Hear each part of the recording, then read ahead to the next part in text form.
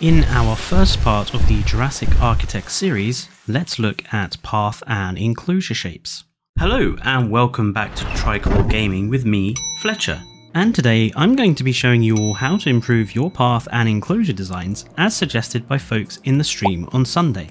Before we get started, don't forget to give the video a like and subscribe for more content from all of us at Tricolor Gaming. Right, let's get to discussing shapes. Both the path tool and the fence tool operate with both a short minimum length and a long maximum length. This is vital to learn as it helps create symmetry and perfect shaping. Any variety of simple shape can be made using these minimum and maximum lengths. And if maximum lengths can't fit, then use short lengths and ensure you use even numbers.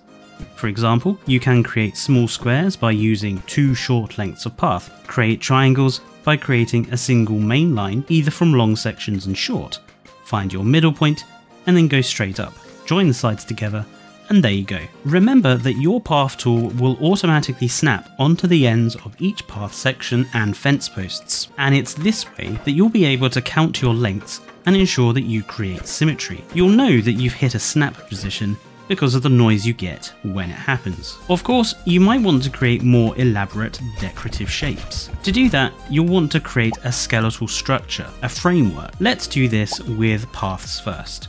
Create your vertical line and then your horizontal.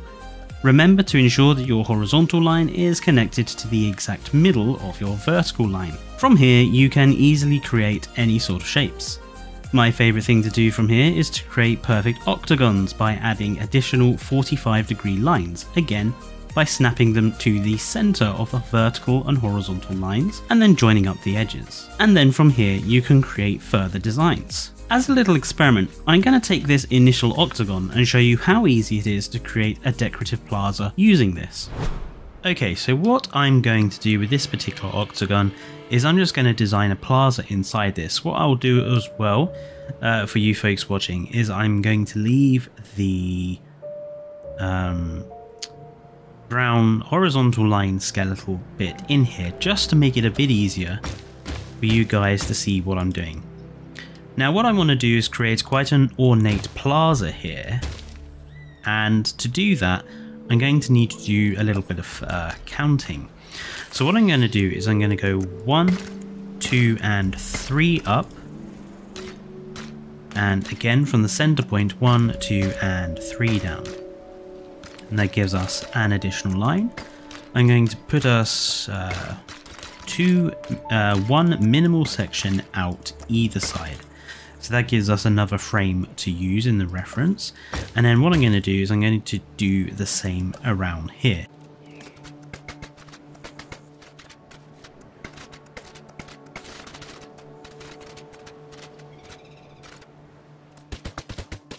Might want to try and do like a compass point arrangement.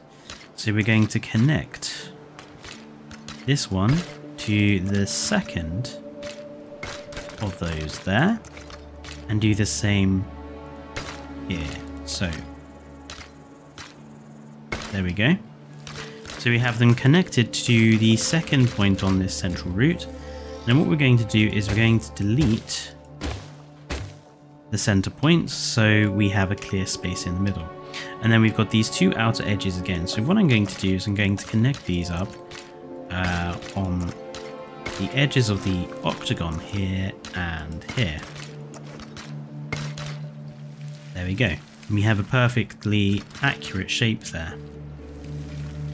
And then of course from here you could do even more if you wanted to. So there you go. So luckily from the number 1 slot here, the path snaps to be parallel to the one beforehand. So there we are. We have parallel paths. And then we can do the same again. So we can have another set of parallel paths. And I'm not really making this with the intention other than to demonstrate to you how you can make a very nice looking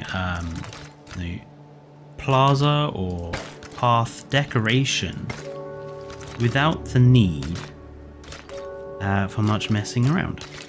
Just all it takes is basically some simple framework structures which you can then build in. There you go. So we got 2 good lines there. Let's actually fill up this middle section. So we can turn this into an area that you might have a sort of guest seating, or you might turn that into sort of a fountain plaza or something. You might want to have, I don't know, some fencing that runs sort of along here and then along there, just to separate off this area from the rest of the park. You might want to have some trees or something around here. Let's put a few of those in just for effect. There we are. And as you see, it's not difficult to end up with something that looks, you know, visually distinctive and interesting, and it doesn't take long at all. Let's try another one, since this one didn't take me very long. Okay, so here we are back at the empty octagon, and what we're going to do is we're just going to put a circle in the middle. So what we're going to do is we're going to go 1 and 2 up, and it's 10. And then we're going to put in the horizontal again. So 1 and 2, and 1 and 2. And then we're going to make sure that we keep the first 2 sections of path, and then delete the other ones. So we have a perfect cross. And then we're just going to switch to the curve tool and hook up those crosses. Thus. And then we have a perfect cross within our octagon. And then we're going to connect these up with triangular sections. There.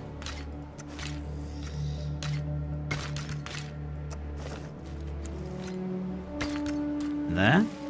So we've got a little Pokeball going on here. And then we can, you know, we could fill in these sections on the outer edges, like that. And then what you could even do is you might want to have a space here for dinosaur exhibit. There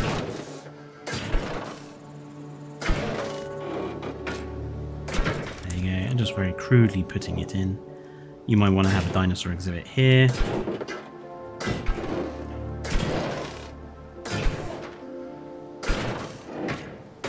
Crudely putting it in, and then you might want to have some sort of decorative planting in the center. There you go.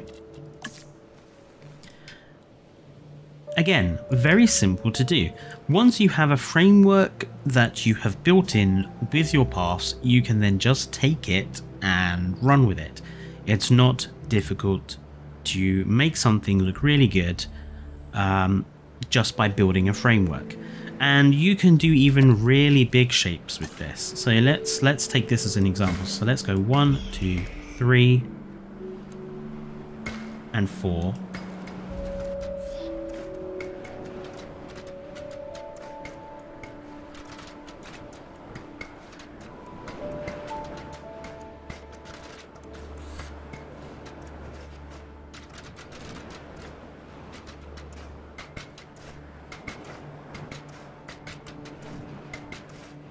And actually the path tool will also snap to a dead straight line where you want it to go. If you sort of stretch the path out, if I zoom in, you can actually see it snap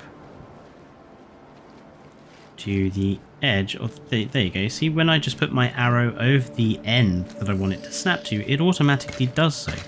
So that can actually help you get the edges. And then obviously from here we then have the sections within, and it's very simple.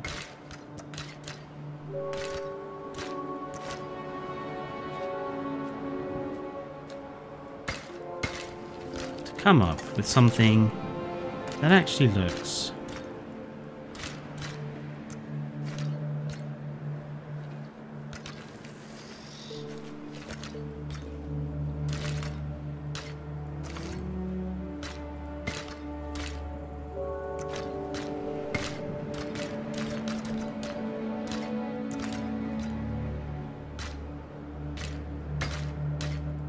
Very decorative.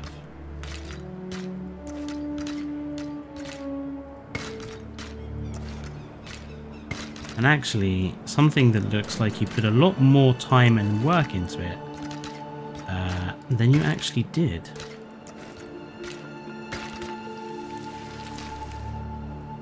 And then all you need to do from here is just delete the lines you don't want.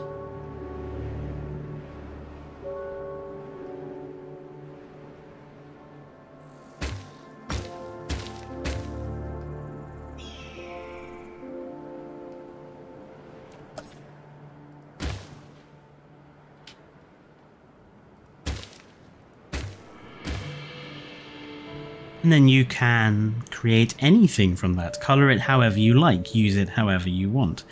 Again, it's not difficult to do. It's just a matter of building the framework that you require around the edge.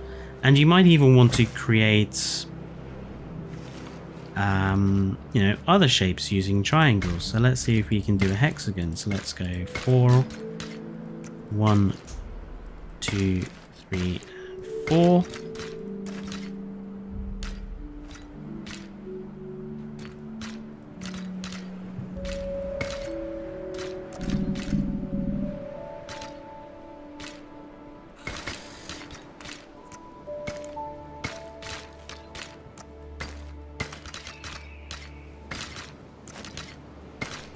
Okay, so there's our number 1 and number 2. And then we need to add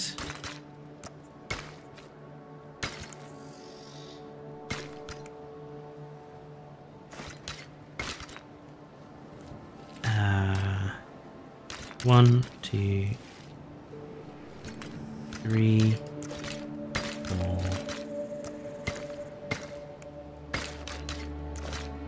5, and 6. There we go. One hexagon made from 2 triangular pieces in the vertical, and then you can just connect them up. There you go. Simple shapes. You can make anything, any shape you like, by creating a framework first. Right, so now we've done that, let's move on.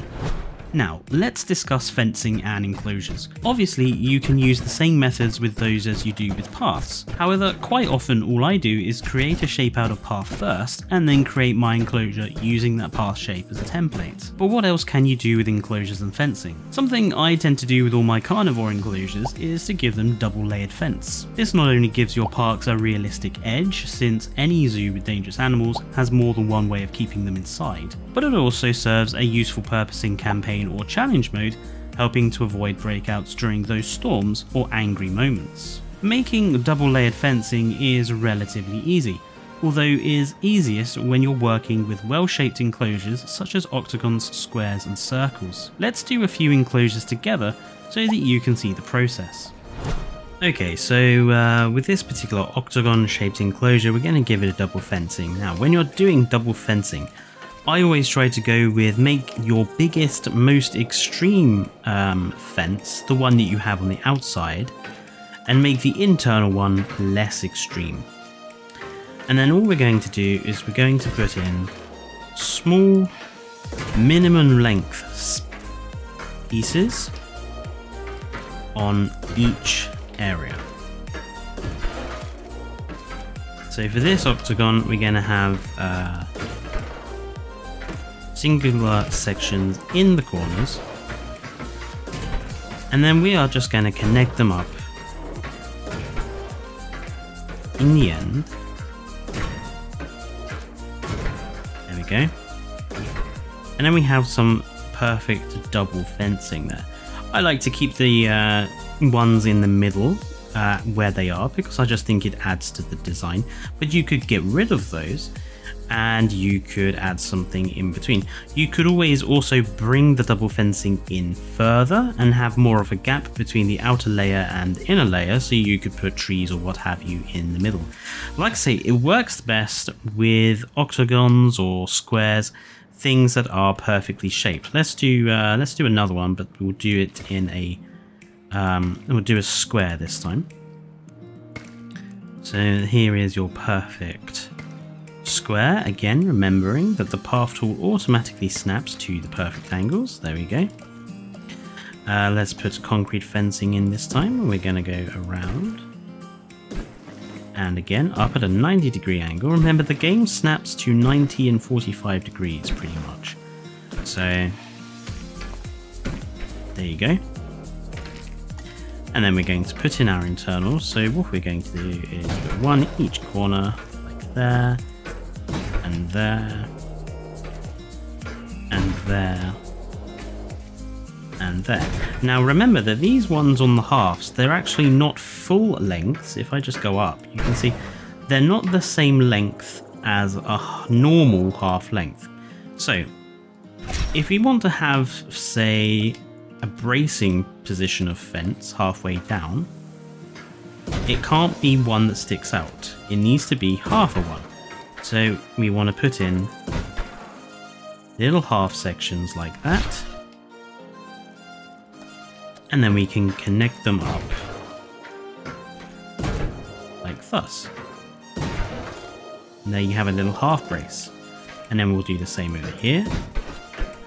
And yes, some people might lament and say, well, you're wasting space in this enclosure and you really need a double fence because, you know, it's not realistic. It's a realism thing rather than a gameplay thing, but I think that it actually really does make your enclosures stand out a bit more. And you know, there's absolutely nothing wrong, I think, with making some of your more dangerous animal enclosures a bit more substantial with double fencing. So again, there's a very simple square one. What about if you do a circular shape? So let's quickly make a big circle. I say a big one. We'll only make it the same sort of size as our octagons. Circles are quite difficult to make bigger than two maximum path lengths in size. The bigger you make a circle, the more frameworking you have to do with it. The best way I found was to sort of design the first circle. So build the first circle up and then build the second one out from that. But it's difficult to do, and often you kind of have to play it by eye. There's our circle, and again, what we want to do is we're just going to put in a piece of fence that goes through the middle. This is a bit more play it by eye, but it will give us the effect that we want. And then all we do is stretch out a piece from the middle, go round, stretch out a piece from the middle. Obviously you could also do this by eye. It would probably be quicker, but you'd probably have to give it a good 2 or 3 goes to get it looking correct.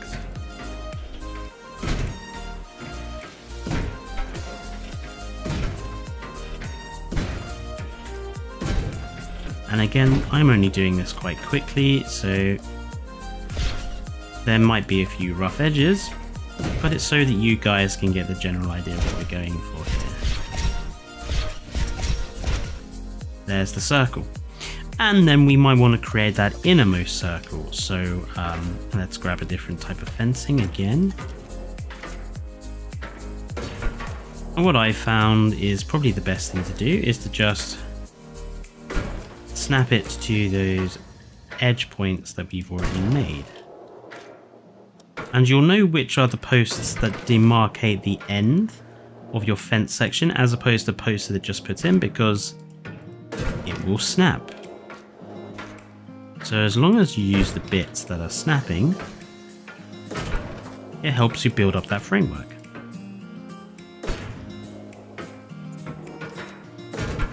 And then again, make sure you have the curve tool on and just connect it up.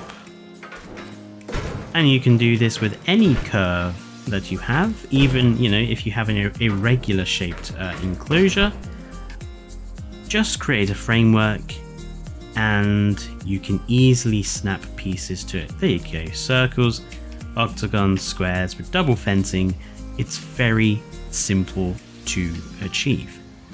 One thing you might want to question is where are you going to put the viewing galleries and such. Perhaps you might want to have a viewing gallery. What I would honestly suggest you do, let's take the hexagon, the octagon as an example. So what we're going to do is we're going to just lengthen one section to make it slightly bigger, and then we're going to remove the double fence section. We're then going to place in our viewing gallery.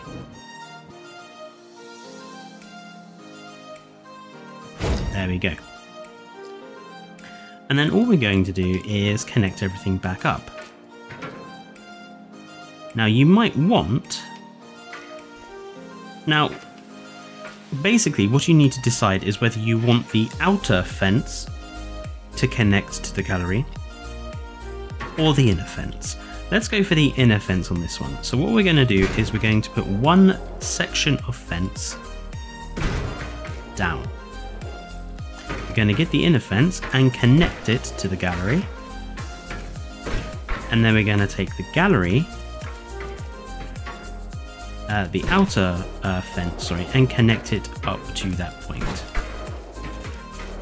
That way we have a double fence arrangement all the way around. Of course, you might want to try a slightly different tactic. Let's take this square section, and let's say that you wanted to add in a viewing gallery, but you wanted to maintain the outer wall position. Let's just put that outer wall back in. So say you wanted to keep the outer wall position, but you wanted the inner path to go around the front. Good enough. Again, put in your chosen gallery. There we go. Grab your chosen style of fence.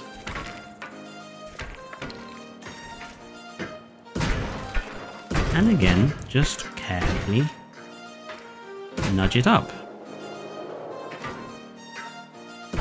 Go by singular lengths if you have to. And nudge it up. There we go. You might say that that is even needs some additional protection. The invisible fence from the BIOS in DLC really works for this.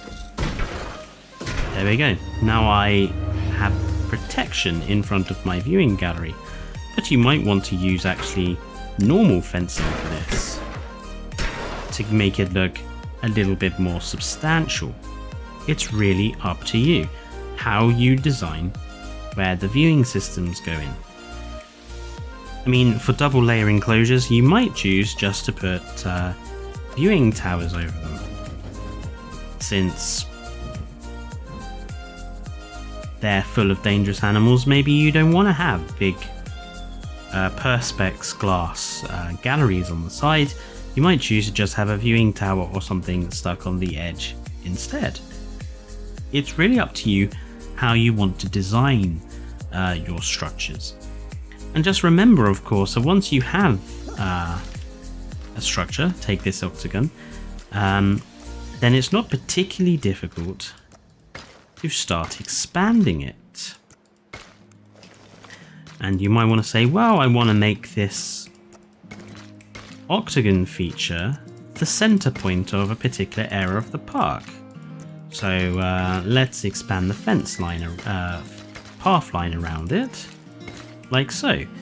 I might choose to put in some trees along this, along the empty edges here, so we have a bit of vegetation. And then you might say, well, I want this area to be more of a guest walkway, so we create a guest walkway. We'll take the center point of that section there, we'll go down. We'll go out by one, we'll put it up there, we'll put this one out by one, we'll put that up there. There we go, we have a bit of a guest walkway. Let's remove the center path and we'll turn this area in the middle into a plaza for people to sit. There we go. 1 and 2. And then we might want to make some amenities. We might want to have guest amenities here, so we'll, I don't know, we'll put them on the sides. There's 1, and we'll put another one on the side. There's 2. And then we might want to say, well, this gives us a natural point in where we can have a splitting off path, so we can put 1 over that side, and we'll put 1 over that side. And then we could do the same over here, so it looks symmetrical. There's 1 and 2, and 1 and 2. And then you could say, oh, well, I want there to be, this gives us a perfect space for, you know, guest toilets. So let's put some bathrooms in here. We'll have it on the opposite way round to the amenity. There we go. And then that gives us more you know, another access. Oh, well, we could have paths coming down here and here. And then we could turn these into rock features with more trees and plants and stuff. You know, there we go. There's more plants and trees, and wonderful. And then we might want to say, oh, well, let's have some decorations in here, you know.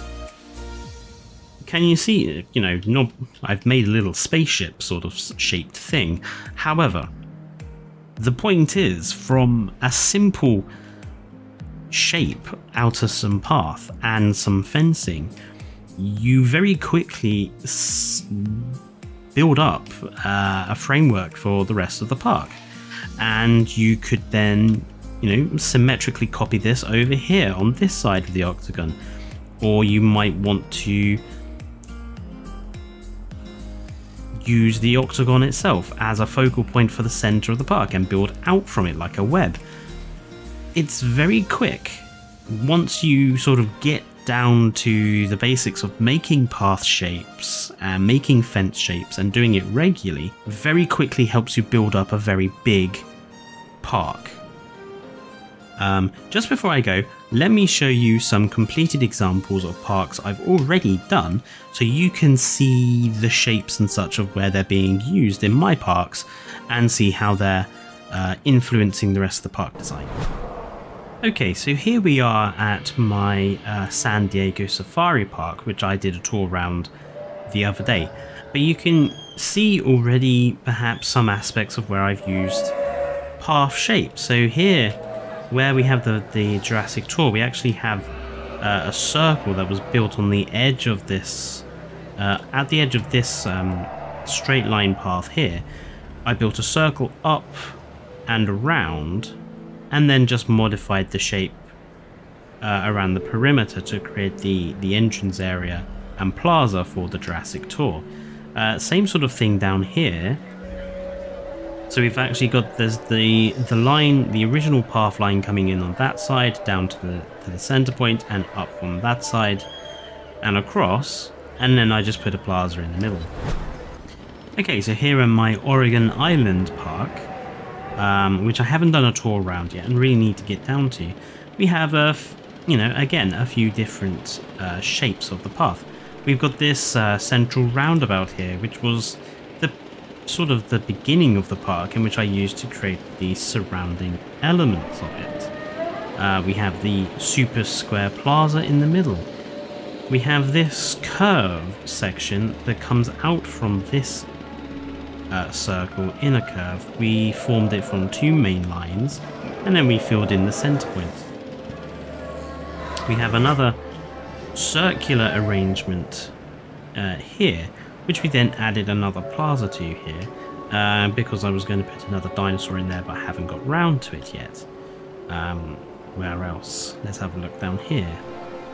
The position here where we have sort of where dinosaurs are being stored, ready to be given enclosures or whatever, we have dead square rectangular shaped positions, and we even have double fencing here for the velociraptor pens. And we've done the same over here with the veterinary area. We've got simple squared off shapes, around here to create natural enclosures for animals that need them. You know, everything is created with these sort of common shapes and common tactics in mind. Let's have a look at one further example. And here, the most extreme example of using shapes and symmetry, the Monopoly Park I'm building. Still, obviously, just by the fact that it's built based on a Monopoly board, everything is squared. So we have the, you know, the board spaces themselves, which are perfect rectangles. Rectangles. And then obviously the end pieces are perfect squares, and then every exhibit as a result is a perfect square. And then we have some additional double fencing here, and you can see what I've done here with this particular double fence arrangement. I have the outermost fence connected to the viewing towers, and then the innermost fence just goes over it because they don't need to be protected. They're just the viewing tower walls. And as you can see with the elements of the park that are not yet finished, you know, these are perfect angles and sections. These are these top sections are 2 minimum path lengths in size. So I've been able to sort of guide the rest of the building based off that. And you know, the other spaces that are alternates, we've got perfectly symmetrical designs. We've gone up by 2 minimum lengths there, 2 minimum lengths there. We've got perfect angles. We went down in the center to create the sort of triangular shape of those other sections. So this was just a simple video showing you how to use the path and fence tools effectively to make better looking areas and enclosures. If you like this first Jurassic Architect video or found it useful, then please give it a like and consider subscribing for more content. Now, this is the first episode of Jurassic Architect, and I want these videos to be guided by you guys. So let me know in the comments what sorts of tutorials and building tip videos you'd like to see in the future. For now, I'll see you guys in the next video. Stay safe and goodbye.